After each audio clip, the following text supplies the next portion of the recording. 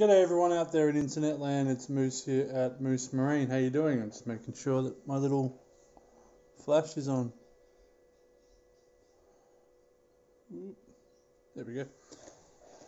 Yeah, so g'day guys, it's Anthony at Moose Marine and we're in the back room again playing with some more fun marine electronics, and today I wanted to show you the Garmin GRID 10 external remote, what it is and how to connect it. And why not? It's a happy Sunday, so I hope you're having a good weekend.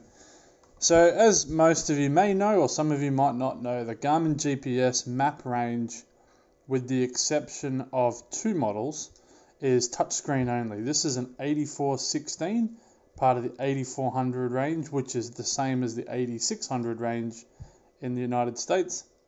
The only difference being mapping. And then there is also the 74X series, the 94X series, 95X series, and so on and so on. Basically, the only GPSMAP models that don't have touchscreen, or are not touchscreen only, I should say, is the 1022 and 822. This is in the current generation.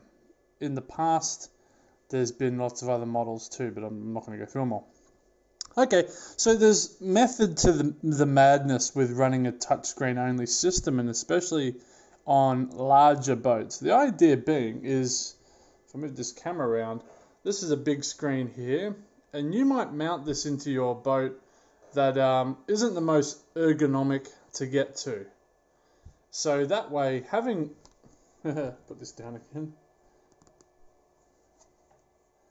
Having buttons, physical buttons on this screen wouldn't necessarily be making much sense, because this unit is going to be a little too far to reach.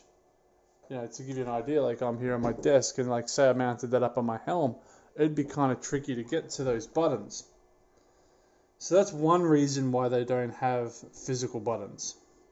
The other reason is if you're running multiple screens, which this sort of upper level of unit is more likely to do, and on boats that might run 2 or 3 or 4 or even more screens, having buttons on every single one of them is kind of just a bit of a waste. Partially for dash size, because if you have a row of buttons here and every screen has those buttons, that's going to add up to quite a lot of dash space that isn't necessarily going to be in the most ergonomic position. So that's the second reason. Plus, it's added cost. If you think about the dollars that are involved in having that componentry on each unit, times by a few, it gets expensive.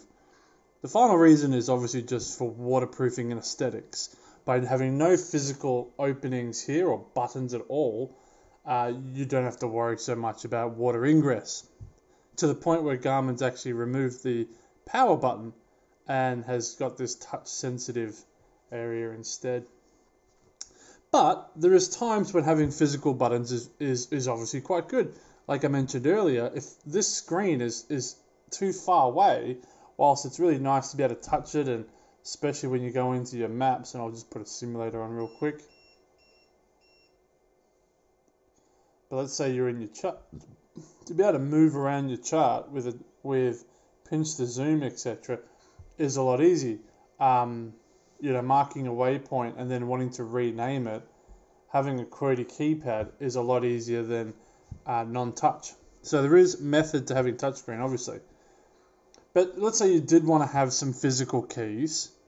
You have a few options, and I've done a few videos. I've done a few videos in the past about this, and you would have seen recently I did one on the Garmin wireless remote for the GPSMAP range, which allows you to control this thing wirelessly. But it's a small battery-powered device. So Garmin has had for a while now one of these guys. It's called the GRID 10. I'll just put the light back on the patient, and I'll move the camera a bit.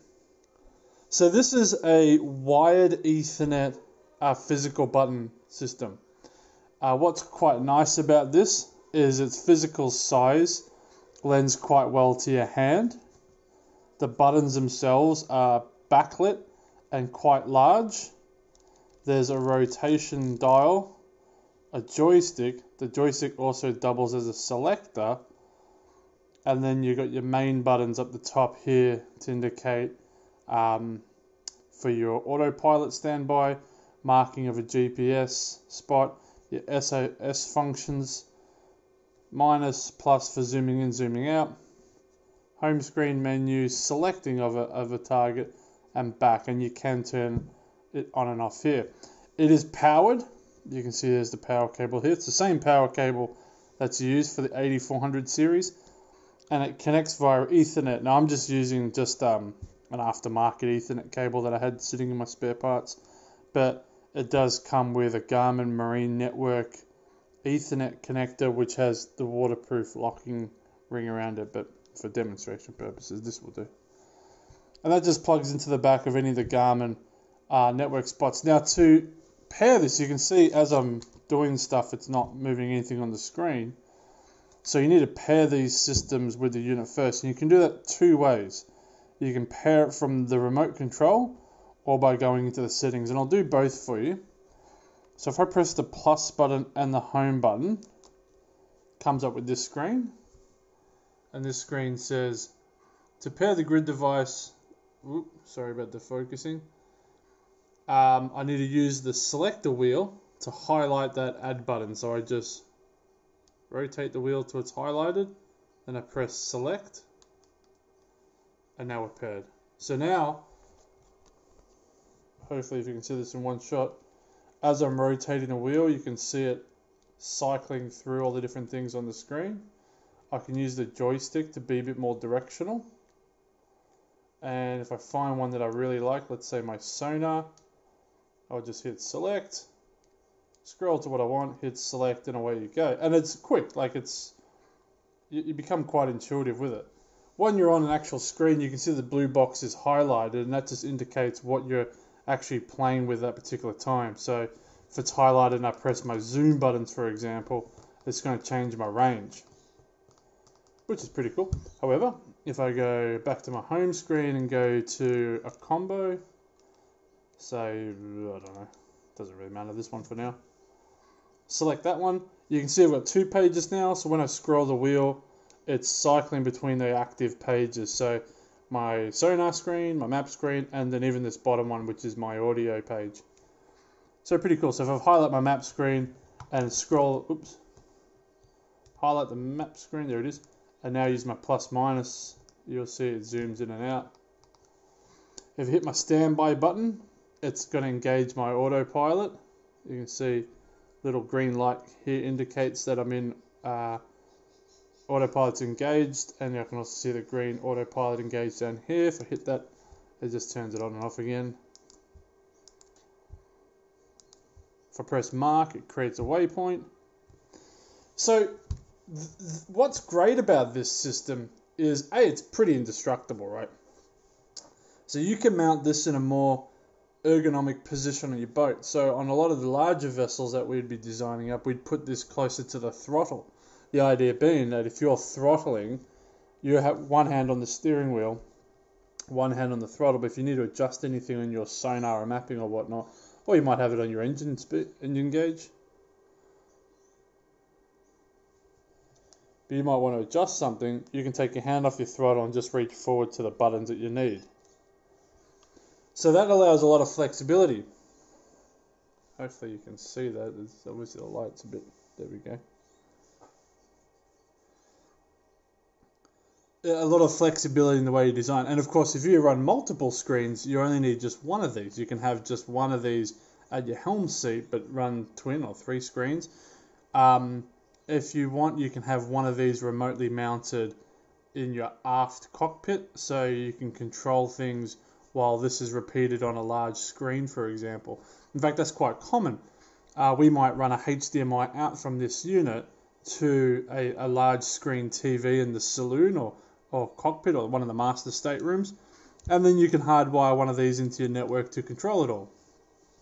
I will just show you how you do it via the menu on this too. So if we go settings, system, station information, grid pairing, you can see it's picked up that grid 10, which is this guy because we paired it before.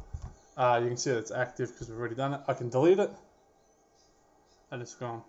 But now if I don't have one, I can just go add. It tells me what to press here, so I just press the select button. And now it's paired.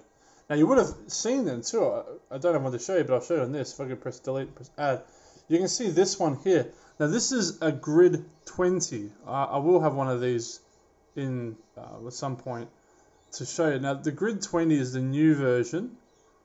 Well, they're both current version actually, but the GRID 20 is NEMA 2000, whereas this guy's Ethernet. So that can be a little bit more preference to some people when they're wiring boats up. It also gives you the favorites keys, which you may have seen on the 1022 and 1222 in the GPSMAP range. But it does not have the ability to turn on and off the system remotely. So you have to turn on the head unit from here. But it is slimmer and a bit more sexier, and it does match some of the more units. Where I actually personally prefer this guy because it's nice and chunky. You can see it's not like the slimmest of things, but it means that when you install it, it's very, very robust, and you can use it just about anywhere. If I press the power button, hang on, add, pair it again, so now we're done. Go home, hold the power button down on the remote control, and you can see I've turned off the system. So now the unit's off. Turn the power button on.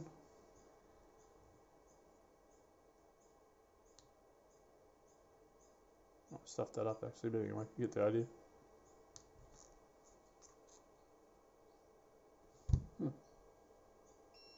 Oh, there we go. Yeah, finally.